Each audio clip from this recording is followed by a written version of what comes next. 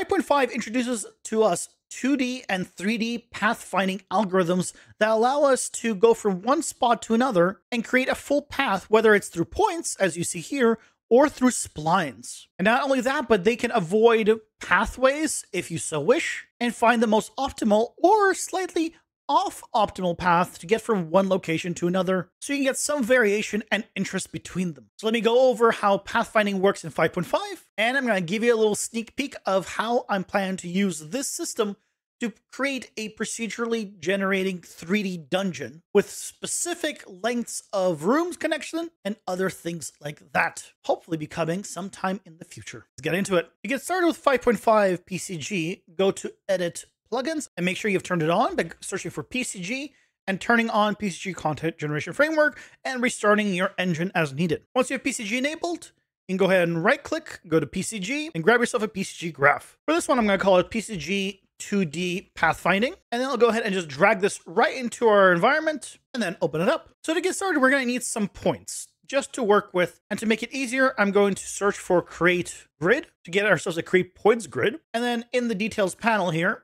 I'm going to change the coordinate space from global to local components so it follows the actual location of our volume. And I'm going to change the extents here to something like 2000 by 2000. The Z does not matter because we don't care about it in this scenario. And then if I press the D key to debug it, you can see that we now have a large area here where we now have our points. Now they're a little bit hard to see. So from here, I'm going to get ourselves an extents modifier, and then I'm going to change it to multiply and set extents to 0.9 in every direction, and then sample the extents instead. So this way we can just see a very definitive line in between all of these points. In fact, it's still a little bit hard to see because it is very emissive. So I don't want the auto exposure to mess with what I'm looking at and continuously go darker and brighter. So under lit, I'm going to change off game settings so it no longer fluctuates to being brighter or darker. It is just always consistently at this brightness. But now how do we get it to actually navigate? How do we get it a path? Let's say I want a path from the first point to the last point, and I want to just find a path between them. Now, before it would have been difficult, you need to figure out some algorithm, but now it's a lot simpler. Now the pathfinding node gets you an A-star pathfinding algorithm built into it. Now with this node selected, in the details panel, we can take a look at some things.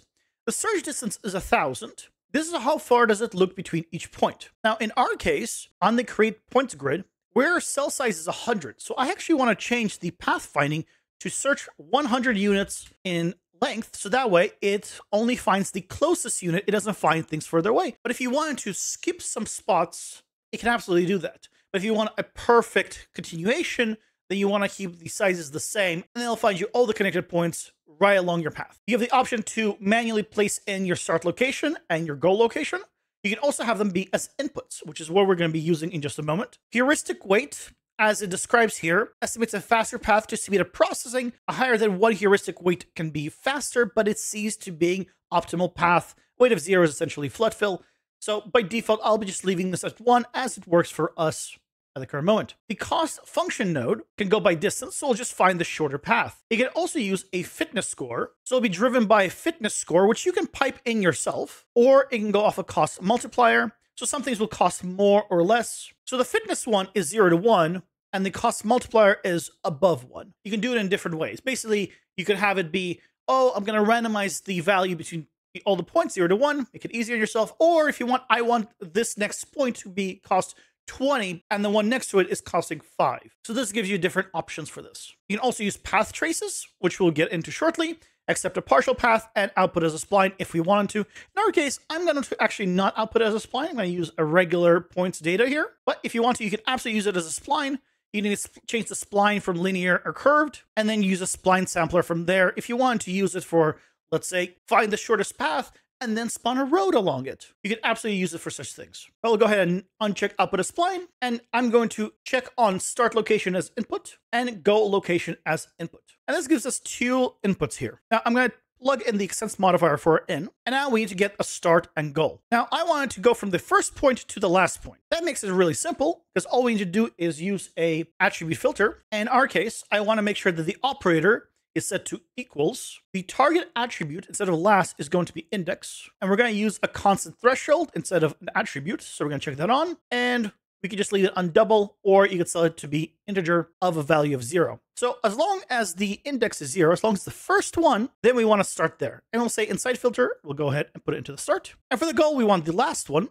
So we can actually reuse this, but in this one, we want to reverse the order of our points. So I'm going to drag out, I'm going to search for sort attributes, and we want to sort it, instead of by last, we want to sort it by index, and ascending is normal because you go 0, 1, 2, 3, but instead we want descending. And so it reverses the order of all our points. I'll plug that into our attribute filter. And again, same settings as before. We want to make sure its index is equal to 0, so it's the last point now, and that will be our goal. And one last thing we want to do is we want to check on copy originating points when you're doing a point path, not a spline path. So that way it takes our original points and just copies it all along the path.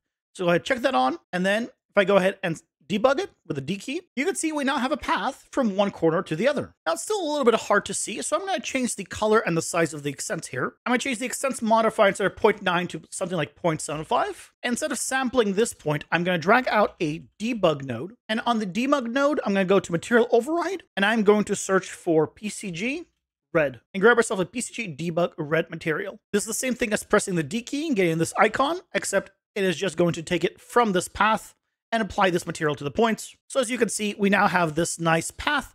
You can see it is pretty diagonal as best as it can. It tries to find the simplest path, but it's not very interesting, right? It is technically the simplest. But what if you wanted the simplest path, but you wanted it to go maybe a little bit around, a little bit more interesting? Well, then we can start using the cost function mode. Instead of distance, I'm going to change it to a fitness score. Now it has the maximum fitness penalty factor and has the cost attribute as an input. Now, if I open it up, we can see we get a lot of options here. And you can find the cost attribute near the top here, which is what we want to use to, but you don't have to actually plug anything in. You can just specify an attribute right in here. And that's what we're going to do. For our cost attribute, I'm actually going to use density. Now, all the densities are currently the same for everything. So here at the very beginning, I'm going to do ourselves a density noise. I grab myself a regular density noise, which is an attribute noise set up for density. Between 0 and 1 is completely fine for us. And I'll go ahead and plug it in right before the extents modifier. So now with the pathfinding set to density for the fitness score, well, you're now getting a different kind of result. It is no longer straight diagonal. It is going around here. Now, if I move it around a little bit, you can see it will generate a new one every single time based on the randomness of that node. So that's great. We now have a more interesting pathway. It's no longer just a straight line. But what if you had a wall here? Let's say I had these walls and I did not want it to go through these walls. Well, how do we get it to go around, but still go from one point to the other? To do that is very simple. We can start using the path traces. So if I check this on, it will now start using path traces to avoid things. But how does this path tracing work? It's using the data down here. If I open filtering, we have a few options. We can ignore PCG. We can ignore back faces. We can ignore self in case you want to not be hit by its own things. If it is doing something previously that generates walls, but you do want to ignore them, you can absolutely can. And you can include or exclude landscape. Now, this is all fine for filtering, but under advanced is where we set the collision and the type or trace we want. So the collision channel is static. Well, that seems good for us in this case. And if we come over here, you can see it has now moved the points around these walls. And if I go ahead and move this to the right or left, it will go ahead and just move itself around the points as best as it can. And it will automatically grab multiple walls. So if I go ahead and just make a few more adjustments here, let's say I wanted to actually just only go to the last point from all the way from the right here, but I wanted to also then come from this corridor. Let's say we had a corridor, we wanted to go around through this area and then back around. Well, I've now reshaped my walls. I can select our PCG graph, clean up and regenerate it, and now we see one problem. Our grid doesn't go actually to the end of the extents, so all of a sudden we have a partial path. Now, you might not want this, and if you don't want it, you can turn off accept partial path. When you do this, if it fails to find a situation where it has found points, in this scenario, it will not generate any points, which means that you can actually filter out whether it contains any data to tell, has your path successfully been generated or not? And you can filter it based off of whether it is empty or not. In our case, I'll go ahead and use partial path for demonstration. And the only thing I'm going to change here is I'm going to move this so it can go ahead and fit right around here. And then I'll go ahead and do another cleanup and generate. And you can see it is moving all the way around these points, around all the walls, and it is going to our current location. Again, the path is not completely straight because we have added a little bit of noise. For comparison, if I change it back to distance, you can see we get a completely straight, perfect path from one spot to the other as best as I can. So I'll go ahead and change it back to fitness score using our density. And again, if I move this a little bit, it will regenerate and get a slightly different result every single time. Sometimes it goes a little bit more out, sometimes it goes a little bit more in, but it's a lot more interesting. If you were to use this to spawn a road or have something move along this, it becomes a much more interesting setup. You don't have to just use one path. You can actually have paths connected to other paths. And as long as it has a viable way of getting from one to the other, you can actually just have it go from one to the other. So let's say I also want another path that goes from somewhere along this path to another point along this path. Well, we can go ahead and do that. I'll grab ourselves another pathfinding node, and we'll sample the original grid because we want to be able to move all around the grid. So I'll use the extents modifier again as our input here, and I'll grab our two attribute filters and duplicate them down here as well. But instead of our in being from the extents modifier, I want to grab the points from here. So if I drag this in, I can grab the points from our path, the first point and the last point of the path. Well, in our case, it's exactly the same. So doing this doesn't actually get us kind of anything interesting. Now, we could go ahead and just give it a specific value. Like we can have it start 10 units from the start and end 10 units from the end. And if I duplicate the debug, plug it in, and change the debug red to, let's say, debug green, well, you'll see it is mostly following the same path because the density and everything is all the same. So what we're going to do is grab ourselves another attribute noise, and I'm going to plug it in right before this in here for our new pathfinding. I change the seed, and all of a sudden, you're already getting a slightly different path. Now, we are getting overlaps, and we probably don't want these overlaps. So after this second pathfinding, once it has found all of the points, I can still use a difference node and cut out the old points. So the pathfinding second one will go into the source. The difference will be the original pathfinding here. And we can plug this into debug. And on the difference node, I'm going to change from minimum to binary. And you can see here, we have now cut out everywhere where it was overlapping. The path is still there, but it is no longer overlapping. And you can see it tries to do both paths from one to the other, starting at the 10th point, the start and the end. Now, if I want it to be truly from a random point to a random point, instead of attribute filter and specifying the index, I can search for random choice. Now, this gives us a random choice, in our case, a fixed number of 1, and that's exactly what we want. We want just a random single point. So instead of this attribute filter, we're going to use this chosen point. And to make sure that it chooses another random point, I'll go ahead and duplicate it again, and use the discarded remaining points as our goal. And we can go ahead and remove this. So it picks one point and then picks a second different point the second time. Now I'll change the seed on the second version as well. So now we have it going from here all the way through to this location. And if I go ahead and randomize it, you can see it is going between all these points. Now, if you want to prioritize the other way, you could absolutely prioritize the green over the red, but you now see you can get quite interesting results by combining different paths as such. You could absolutely use pathfinding in 3 dimensions. I'll go ahead and select all of this, just move it over to the side here, and then I'll take our PCG 2D pathfinding, I'll duplicate it and just rename it to 3D pathfinding. And I'll drag it out, same as before, and open it up. So exact same graph, but in this case, we're not going to use a create points grid. We're going to use our volume. So from here, I'm going to do a volume sampler. Voxel size will be 100, 100, 100 as before.